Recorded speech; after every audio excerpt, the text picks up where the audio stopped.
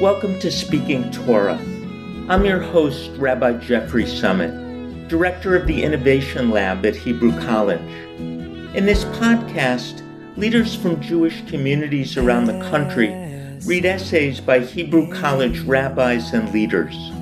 These essays tackle the pressing issues of our world that's so in need of healing and hope, and they do so with Hebrew College's signature compassion, creativity, and relevancy. This week, Rabbi Jordan Braunig brings us into an unsettling and deeply personal story of love and fragility, a time when it's so difficult to express the complexity of emotion that even the walls of metaphor cannot hold. Jordan's essay is read by Rabbi Sharon Cohen Anisfeld. Rabbi Sharon Cohen Anisfeld is president of Hebrew College and previously served as dean of the rabbinical school for 11 years.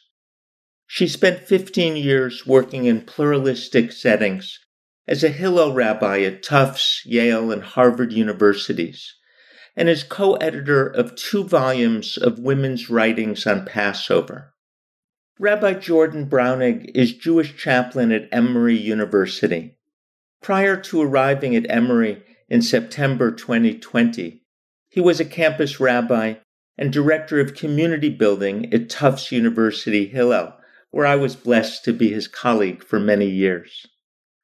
Teacher, a pastoral caregiver, and an organizer of community, Jordan received his rabbinic ordination and Masters of Jewish Studies from Hebrew College in 2014. Now here's Rabbi Sharon Cohen Anisfeld reading Jordan's essay, When the Walls of Metaphor Can't Hold. I often tell my students that Judaism invites you to reside within the metaphor, to push the weight of your body against the gates as Yom Kippur draws to a close, to recline into freedom on Pesach, to empty your pockets and surrender to merely being on Shabbat. We have a way of transforming the figurative into the lived, and in so doing, experiencing the sacredness of time in an embodied way. We Jews make our way into metaphors. We luxuriate within them, and we pray that their fragile walls will hold. And sometimes the winds of life are too much for our symbols to withstand. Last year, on the 3rd day of Sukkot, back at work, I received a call from Casey at 3:10 in the afternoon. I stood behind the front desk at Tufts Hillel, casually holding the receiver as she said into my ear, "Jordan, I'm at the Pimentel market, and I was just shot. You need to pick up the kids from school." How long did it take for those words to sink in? It must have been only seconds. Less. How long does it take for the shape of your life to twist and shift, to become something altogether different? I would call the hours that followed a blur, except that there are memories embedded within that time that are exceedingly clear. Being in the car of a friend who rushed me towards Longwood as a paramedic on the phone from the ambulance assured me that Casey was going to be okay. I spoke with the principal of our children's elementary school, whose voice cracked as she assured me that they would watch our kids for as long as it took. I was escorted by a police officer and a nurse down a hospital corridor to an emergency bay where Casey lay, blood drying on her temple and under her jaw. She'd been hit by glass from where bullets had pierced the front door of the corner store. She was no longer bleeding. She told me to go to pick up the kids. I left, but stopped home along the way. Walking 3 doors down to the market, still surrounded by caution tape and loitering police officers, I stood and stared at the bullet holes in the glass. It was unfathomable to think that Casey had been only a few feet behind that door. Standing at the counter, purchasing chips for our kids as an after-school snack. 4 shots had been fired. She had been right there.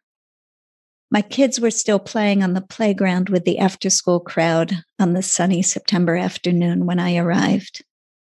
It had barely registered as odd that they were being watched by our 5-year-old's kindergarten teacher. She was a friend, after all.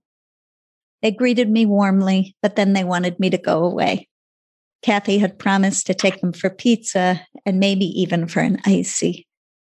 I assured them that all promises that had been made would be kept. I said that Mama would be home a little later. No one asked anything else. We walked to the pizza place and ate. I watched them, carefree, chatting, giggling, chewing on the crust. We did not get ices, but I promised to stop at the grocery store for a treat. Inside the Stop and Shop, we walked towards the ice cream. I looked back as they trailed behind me in descending order of height and age. I felt like a duck or a goose, my chicks following behind me, and I felt the intense urge to cry.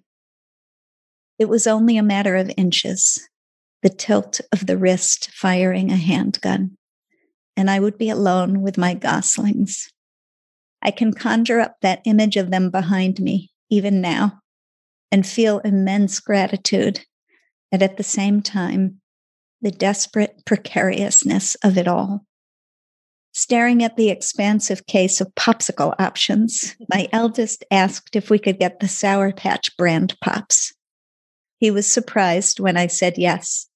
What he didn't know was that he could have had the whole case, hundreds of dollars worth of corn syrup and yellow dye. I would have gotten it all. We returned home, and the kids ate their Sour Patch popsicles in our sukkah under the moonlight. Casey came home while we were out there, and the kids casually greeted her, barely registering the spots where she had been hit, and with no idea of the tragedy that had been narrowly avoided. The sukkah is a symbol of fragility, yet our family together, momentarily within these non-walls, what I longed for was not permeability, but for more protection. I know what the sukkah is meant to teach, that it's possible to be more vulnerable and more joyful in the same moment, the same space. Yet sometimes life arrives and topples the metaphor, transforming a wall back into an old tapestry, a roof into a few cut branches. What I can say is that on this particular night, the rhythms and the symbols of the Jewish year did keep us from retreating into our house, trying to deal with this on our own. Instead, we immediately reached out to our community of friends, family, co-workers, parents in our neighborhood, mental health care professionals, anyone and everyone who could help us process this. It is easy for trauma to lead to shame, and we did our best to not let this happen.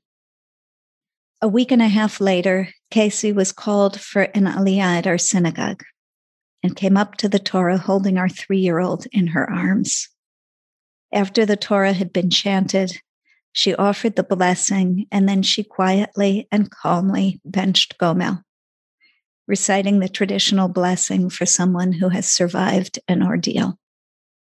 Her mom and I sat amongst the community, each of us weeping, barely able to respond.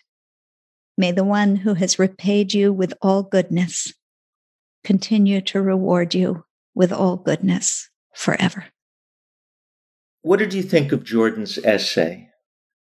Well, I just love the way Jordan writes and thinks. And among his many pieces of writing that I love, I think this is one of the most powerful. Even now, 2 years after he first wrote it, I think about 2 years, and I first read it, I can't read it without getting choked up. Of course, part of that is because of my own feelings for Jordan and Casey and their family, but it goes beyond that for sure. And I think there are 3 things in particular that I want to highlight that move me about the piece. The first is just the quintessential quality of understatement that is characteristic of so much of Jordan's writing. But it's all the more devastating here because of the enormity and intimacy of his subject. In fact, the title he chose for the piece, When the Walls of the Metaphor Can't Hold, is striking to me because it's precisely his ability to hold so much emotion with such rigor that I think gives his writing its power. There's a way in which Jordan's capacity to simultaneously convey and contain his own emotion that gives the reader room to feel the full impact of the story and its meaning more fully. The second thing I want to mention is the honesty, and specifically the religious honesty that's also characteristic of so much of the way Jordan not only writes, but moves in the world as a rabbi and as a human being. And in this piece, that honesty takes on a whole new level of urgency. What he's asking, in a sense, by asking what happens when the walls of metaphor can't hold us, is what happens to our religious language and our religious practice when it's up against the wall? What happens when it has to withstand what he calls the winds of life that shake us to our core? Does it have anything to offer at all? When we're at our most fragile, when we're at our most vulnerable, does our religious language hold up? Does our religious practice hold up? Does it have anything to say at all?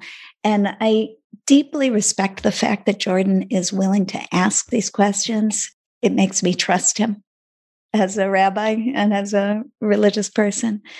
And I love that his answer, without any rancor, is sort of yes and no.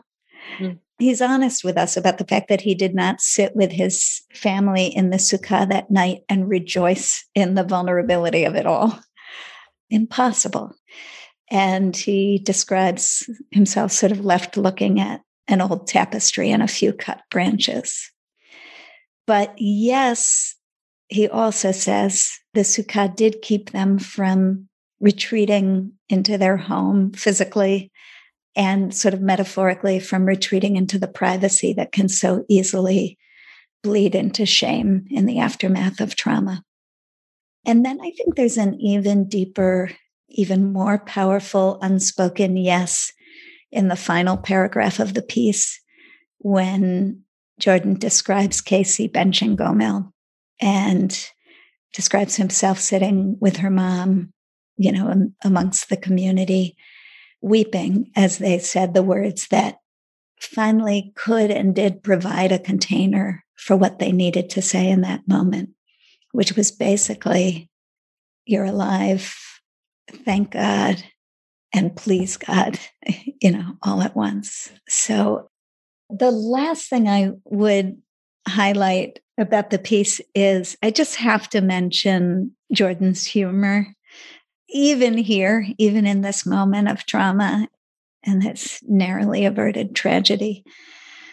So the thing about Jordan's humor, aside from the fact that it's just very, very funny, is that it's also so generously human. And I think about this all the time. I cannot think of a time in all the years that I've known Jordan that his humor has ever been at another person's expense. But in the context of this piece, one of my favorite moments is when he describes his eldest asking for the Sour Patch brand pops. And Jordan says, he was surprised when I said yes. What he didn't know was that he could have had the whole case, hundreds of dollars worth of corn syrup and yellow dye. And, what parents among us can't relate to that moment? That's what I mean by the sort of the generosity with which he speaks to our humanity. We asked Jordan what made him write this essay. I wrote this piece partly because I didn't want to forget the ordeal. I mean, you do want to forget, but you also want to remember it very clearly. Everything. the gratitude, the vulnerability, the precariousness of each moment, there's something that's like somewhat paradoxical in our relationship to trauma, that in order to process it and to move past it, there's a lot of remembering required. I also I'm living right now, so the level of gun violence in this country is just staggering, and you can be numbed by the daily reports of shootings. And I feel that same sense of ever-present fear that I feel like so many Americans have just learned to live with. Like, go on living. And it takes a moment sometimes to recall that our lives were touched by it or skimmed by it. I feel like at the time we were limited in how much we could own this near tragedy. We have little kids. We didn't want to scare them to make our trauma theirs. And we were continuing to live 3 doors down from where this had happened at this store. So we chose not to share it with them, which led to like a little bit of quiet around it that wasn't out of shame, but was out of sort of trying to be protective. In some ways, we didn't fully process that such an intense and horrific incident had affected us because we didn't have the space fully. But I wanted to record it, to write about it, so that intensity and the fear and the dumb luck of it all wouldn't fade from our consciousness. Yeah, I think rereading the piece, I recognize that there's a way in which my relationship towards Sukkot has shifted because of this event. I still love the holiday. I like the DIY nature of it, the 2x4s, and the fact that my sukkah is a little different every year. And I like that it's this man simchatenu, this season of joy. And I do experience a lot of that real happiness during the week. But I also feel the fragility really fully. The sages in the Talmud assert that a sukkah needs to be a dirat arai, a temporary structure. And since that year, I've had a sense that the real message of the Chag, its essence, is to recognize that all of our life is a dirat arai, a temporary structure that we pack with love and family and community, but with a deep instability built into it as well. In that way, like observing all of this in retrospect, I think the metaphor I say in the piece that a metaphor can't hold, but looking back on it, somehow it feels like, oh, there's that metaphor again. There's that fragility, and I can live with it, and I don't have to sort of reject it and push it away because it can't handle the intensity of the lived experience, because maybe time has a way of softening our experiences. So like in a sukkah, I feel happy and satisfied, and like I recognize that the winds of this world are strong and unpredictable. And I don't know, maybe during Sukkot, maybe all of our lives we're like working on dealing with that shakiness and that instability and trying to love and to be content and to feel a sense of peace, even when we see that things aren't quite as steady as we might want them to be.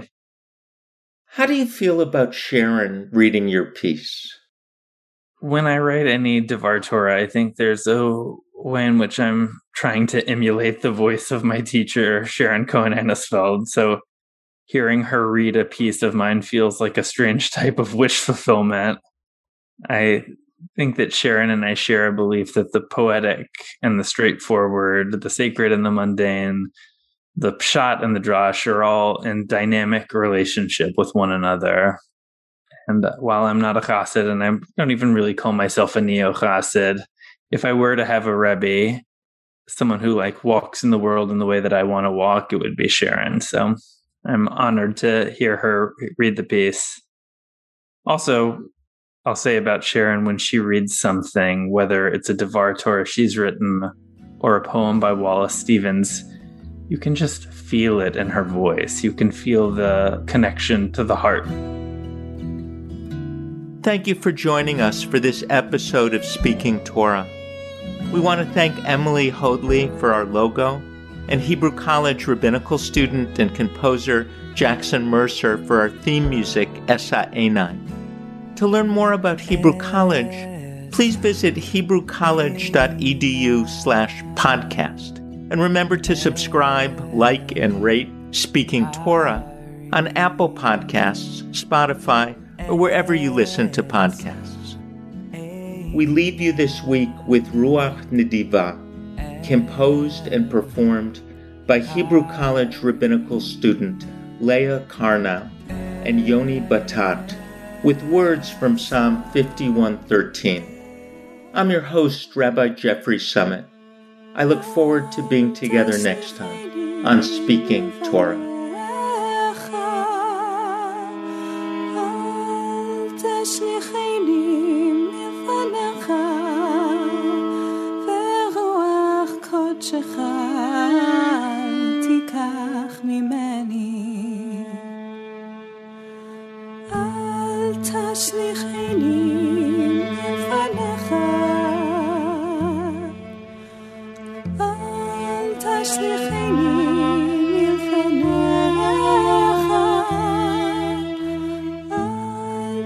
תשליכני